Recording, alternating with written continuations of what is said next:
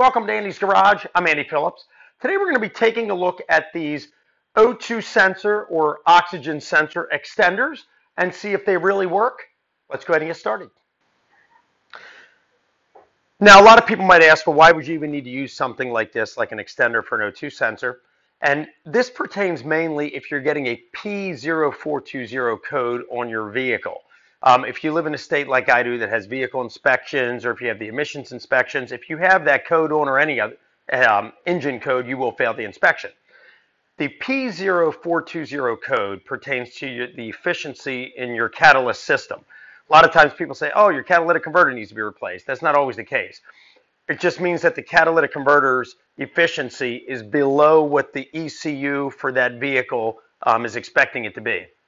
That can be caused by the catalytic converter being bad, needing to be replaced, or it could be dirty, needing to be cleaned. It could also be your O2 sensors as well. And what it does, you have two O2 sensors. You have an upstream and a downstream. If you want to see a video I did where I go more in depth as far as the upstream, downstream, all that stuff, what they do and terminology, you can check it out via the link above. I'll also have it down in the description with some other videos pertaining to this video. But basically, you have your upstream O2 sensor.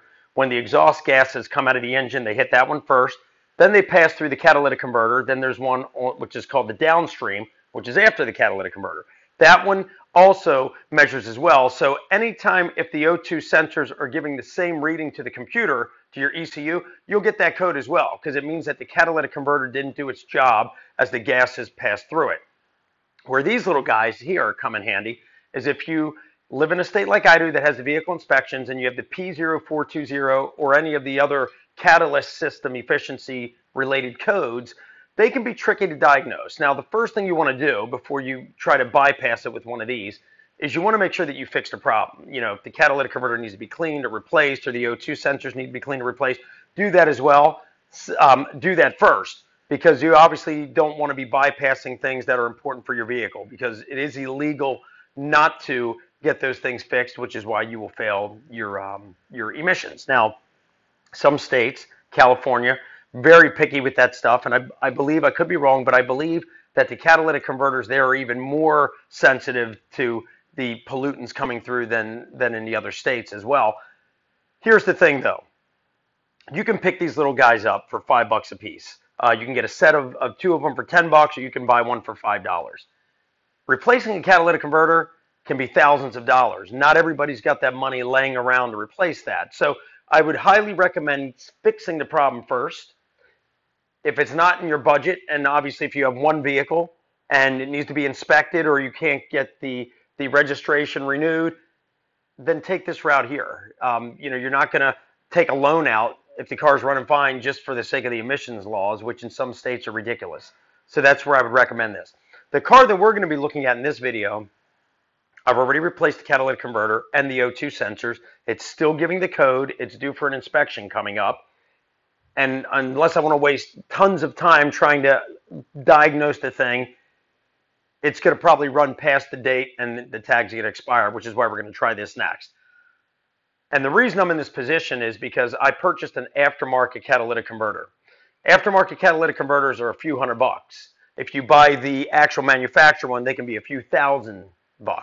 So what I've been told, though, is that the ECUs on the vehicle, sometimes they are set to work strictly with the manufacturer one as far as the sensitivity of that. And if you put an aftermarket one in that's not right on point, you'll still get that code, which is what I'm running into right now. I have an aftermarket one that went in. The car's running excellent. That code still comes on and off, on and off, on and off. So that's why I'm like, okay, before I dig in any further and put more time and money in it, let me just do a video and see if this will work. So let's get a close up here and I'll show you how simple these things go together. This is what they look like. You have a little hole here on one end, and then you have a threaded piece on this end. Your O2 sensor will screw in here to the threaded end. This threaded end on the extender will go into the exhaust pipe where normally your O2 sensor would go in. They make different ones. This one here is a longer one. They make some that are a little bit shorter. They make some with meshes on the end as shown here. I went with the longer one because I figured let's get it completely out of it. So here's an O2 sensor. We'll bring this around here so you can see it. So here's our O2 sensor. Take this off so you can see it.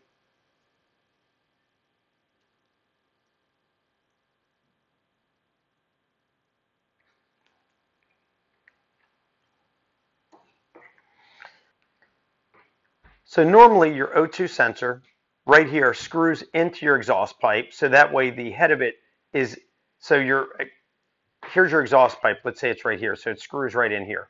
The head of this is now inside the exhaust pipe, so that way the exhaust gases can hit it and go through these little holes so it can get a reading. And here's what it looks like when it's screwed in.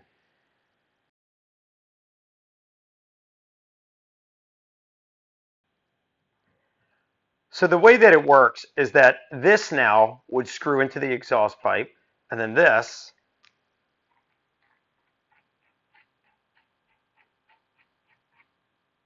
screws on like this. So now the head of the O2 sensor is inside the shaft here, and then if you see it in there, you can see the tip.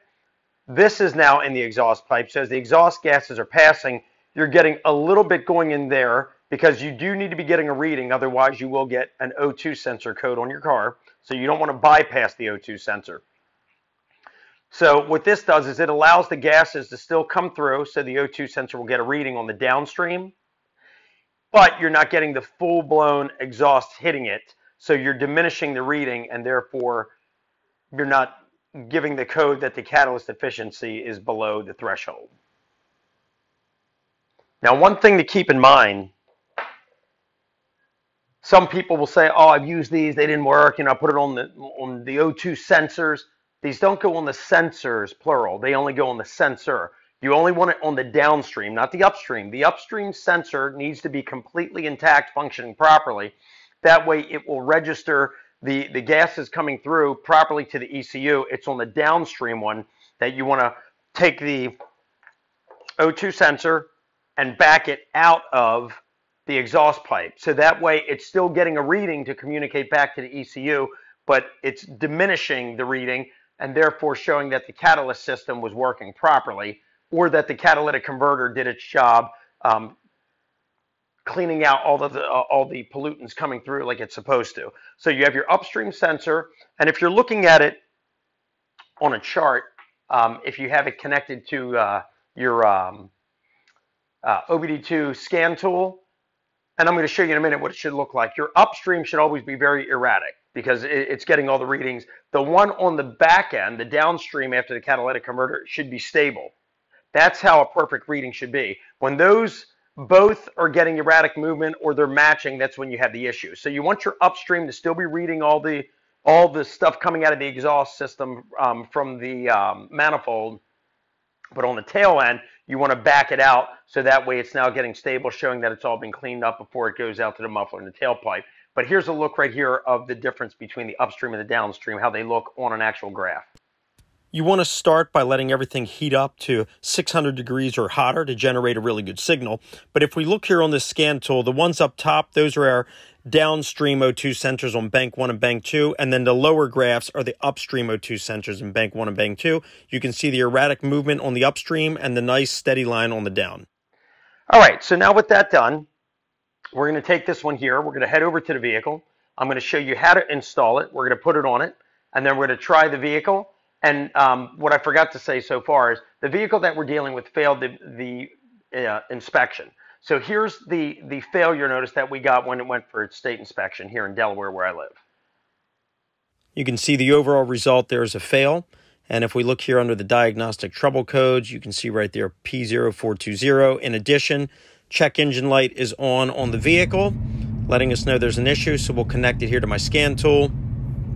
Go ahead and run it. As it's going through the codes, we can see one already popped up there, which is the P0420. But we'll let it finish running its course to 100%, make sure that there's no other issues here with the codes.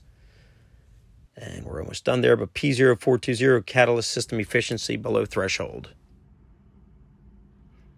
So we're going to put this on the vehicle, get it all set up. We're going to take it back and see how it does passing, but we were getting the P0420. So let's head over to the vehicle and put it on. Start by removing your downstream O2 sensor. Make sure you disconnect the harness as well so the wires don't get all twisted up. Next thing we're going to do is we're going to take our extender And we're going to go ahead and thread that into that same port where we removed the downstream O2 sensor. So let's go ahead and screw that in place.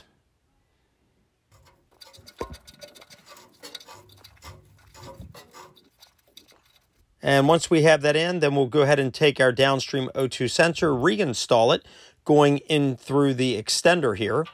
And you can see how it looks there all together, how it's pushing it out. Next, we'll come along and we're going to tighten our extender, get it nice and tight and snug. There we go. And then now we're going to feed the O2 sensor and get that tightened, but we're going to pull the harness all the way down because this is going to be getting spun around. We don't want it getting all tightened up. And you can see there the access. I have a heat shield, but you want to make sure that you don't get that crimped or squashed up. We'll tighten that up real good as well. So we're tightening the O2 sensor into the extender. Get that nice and solid. And that's how it should look. The extender, the O2 sensor, all tightened up into the exhaust. There you go. And now we'll come up here to the other end and reconnect our harness. Make sure everything is connected nice and solid. All right, now that everything is on, we're going to take it down to the inspection center here near where I live, and we're going to take it and see if it passes, and then I'll be back so we can review the results with you and wrap up this video. After I installed the extender, I cleared the engine code so we had a clear slate, so you can see no engine code is on, and I had my diagnostic reader tracking the vehicle as we were driving it to make sure it went through a proper engine cycle. You can see some of the components have completed, still some other ones incomplete. And as we're driving more, you can see the catalyst did pass right there, complete in green, but still a couple other ones. Light is still out, and we're getting ready to arrive soon. And you can see everything has been completed, so we should pass this test. Everything is green and completed now. So let's head in there to the inspection facility here, and let's see what happens. Here's the results, and you can see, passed. Everything's good. All right, well, there you saw it. This little thing right here, a $5 piece that anyone can do. All you need to do is locate your downstream O2 sensor, or if you have two banks, O2 sensors, you want it on the downstream one or two sensors. $5 a piece. All you do is unscrew your O2 sensor, put this in its place, and then screw your O2 sensor into this. And as you saw right here, we had a P0420 code that was causing us to fail. We had replaced the catalytic converter. We replaced the O2 sensors, but as I mentioned, I did put an aftermarket catalytic converter.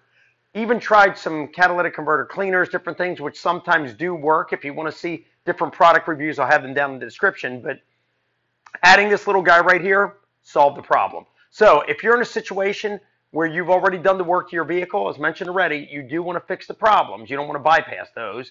But if you're at kind of a point right here where you're scratching your head, you've done all that you can, you don't know what else to do, and you need to get a vehicle inspected, I would give these guys right here a try. As we saw, this thing worked great. I was a little reluctant at first, but it worked perfect. So I hope that this video was informative for you, helped you out with maybe any issues you're having passing your emissions test, and it's pertaining to the catalyst system. So please send me any questions and comments. I would love to hear from you. And as always, I appreciate all the support. Please like the video, subscribe to this channel. I'll see you next time.